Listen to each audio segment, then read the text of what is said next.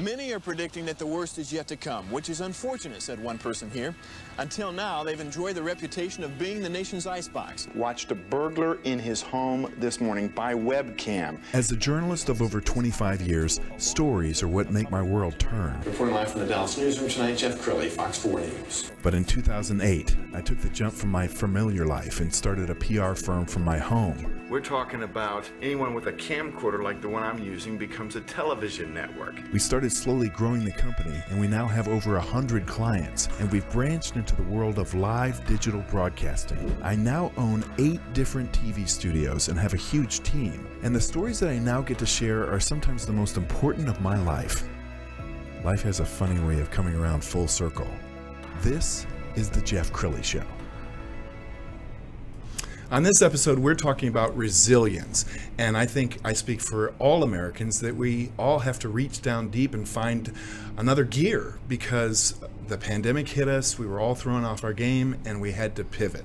To talk about that today, Nina Vaca, she's the CEO and chairperson of the Pinnacle Group. Welcome to the show. Thanks, Jeff. Thank you for having me. Well, the list of awards is too long, and this is only a 15-minute show. but I just found out, folks, that her building is right over there, right behind you. It's right behind my shoulder. The Pinnacle Group. So Nina, tell us your journey. Oh, how much time do we have? There's the 1-minute version, the 2-minute version, the 3-hour version. Let's do the 2-minute version. To be candid, when asked about my journey, I often describe myself as living proof of what's possible in this country. I'm an immigrant that came to this country at a very young age. My mother and father immigrated here, come from a very big family of 5, just an entrepreneurial family. My mother and father found their American dream through entrepreneurship and civic leadership. So I've dedicated my entire life to those 2 things, becoming an entrepreneur and a civic leader. So my story is one of incredible resolve in the face of unbearable obstacles. But through the years, in the last 24 years, it's also turned out to be a story of exponential growth and success. So I'm owning it. You have this lovely twinkle in your eye, and I love it because I know how fierce you are. And I mentioned that you've won pretty much every award under the sun. I found a great piece preparing for this interview, and I'd like to roll that now. Sure. I feel like I've lived a very blessed life. I've earned 3 honorary doctorates and been appointed by the President as a Presidential Ambassador for Global Entrepreneurship. I've had the pleasure of receiving over 170 local, regional, and national awards on behalf of my company. Women for so long have been contributing to this great country, and I feel like the voice is louder than ever. I grew up in a very entrepreneurial family, in a family-owned business, working at the age of 10 years old, and I'm very grateful for that. I started Pinnacle in 1996 at the height of the dot-com era.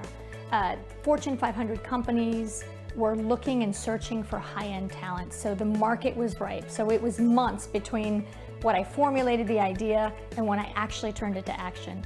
In fact, October 29th is our 20-year anniversary. The 9 months that took us to get a contract, those were some of the most difficult times in our business.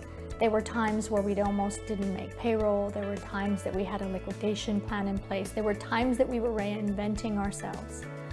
I keep those moments and that feeling very close to my heart because the success that we have today is built on that story. It's a story of persevering, of people coming together, and there were absolutely tears shed. Being the first woman in a 15-year history to run the most powerful Hispanic business organization in America, while incredibly fulfilling, was incredibly hard.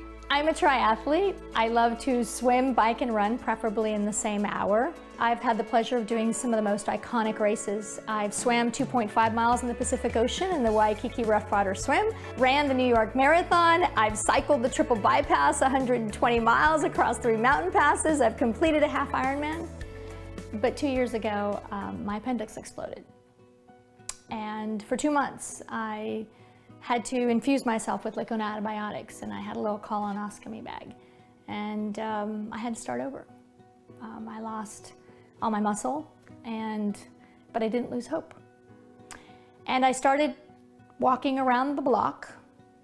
That was my goal, was to walk around the block. And this year, almost 2 years to the day, I crossed the finish line of the most iconic triathlon.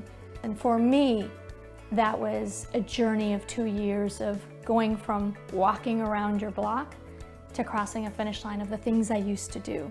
I've lost count of the times where things got hard. But I like to say, I grow tired but not weary, and I can bend but I don't break. Wow. Oh, you got me. I wish you could see her, because you haven't watched that in several years, I imagine. haven't seen that in a couple of years. Yeah. Okay, so what got you emotional as you were watching it just now? Just looking at that and reminding myself of how many times I've had to use my resolve, and how life has thrown me incredible blessings, but also has thrown me some really difficult times.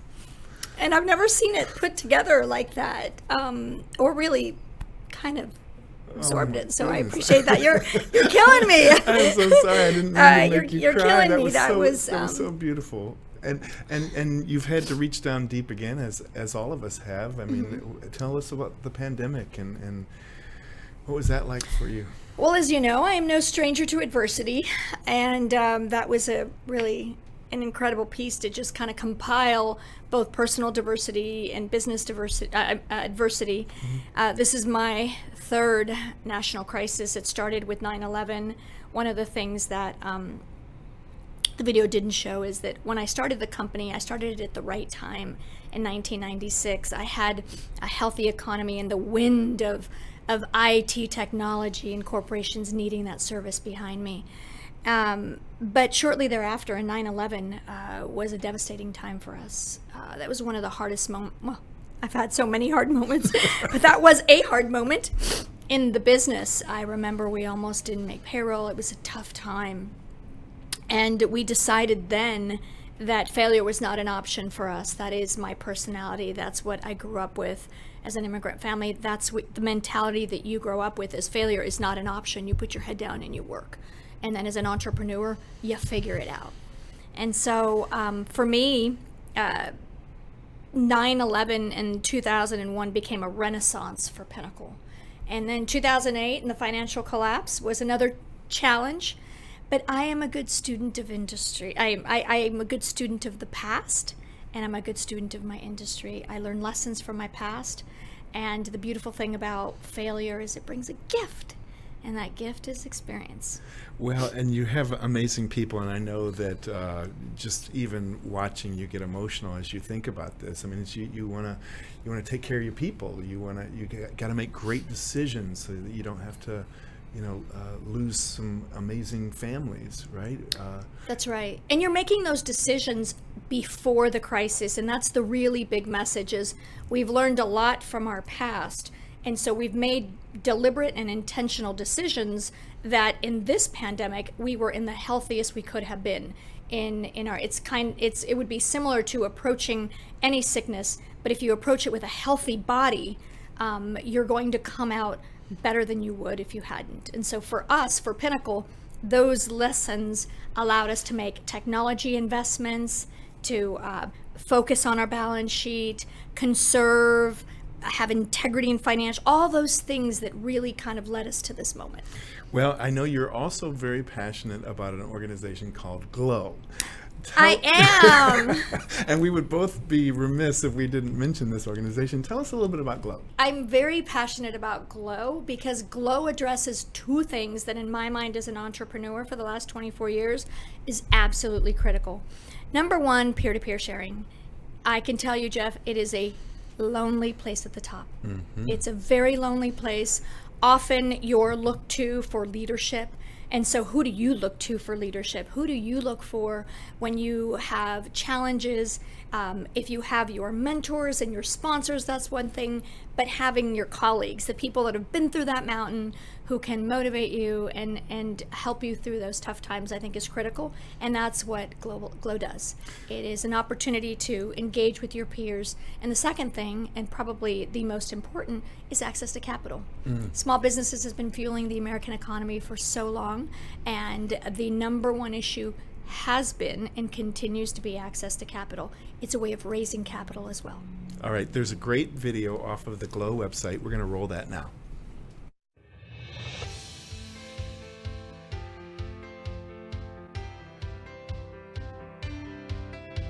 Hi, I'm Kevin Harrington, I'm Samba Bachili. Nina Vaca, Chief Executive Officer of Pinnacle Group. an original shark from the hit TV show Shark Tank. CEO of ADS Group.